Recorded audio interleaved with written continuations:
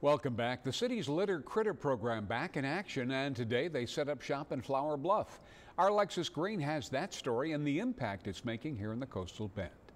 Corpus Christi Mayor Paulette Guajardo has reinstated the Litter Critter program as a part of her promise and priority to keep Corpus Christi beautiful. When we started this back in 2016, we had nothing but volunteers. We held it at the county building, and it was the Citizens Council who started it. Shirley Thornton, member of the Flower Bluff Citizens Council, says they used to hold the Litter Critter cleanup events monthly, and then slowly they were cut back until they were non-existent.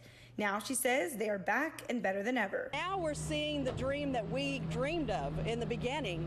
Litter Critter is a citywide event where residents and neighbors have the opportunity to discard unwanted items outside of regularly scheduled brush and bulky item pickup dates. I can tell you it's exciting. It's great to see so many of our neighbors coming, taking care of the trash that's either their own or that's been illegally dumped on their property.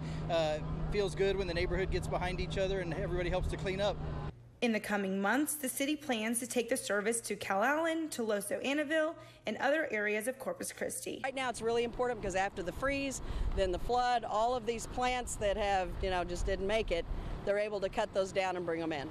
Thornton says she hopes to see more Litter Critter events take place in Flower Bluff and encourages the community to join in. For a schedule of future cleanup dates and the list of items that can be disposed of during Litter Critter events, you can visit our website at KIIITV.com. Alexis Green, 3 News.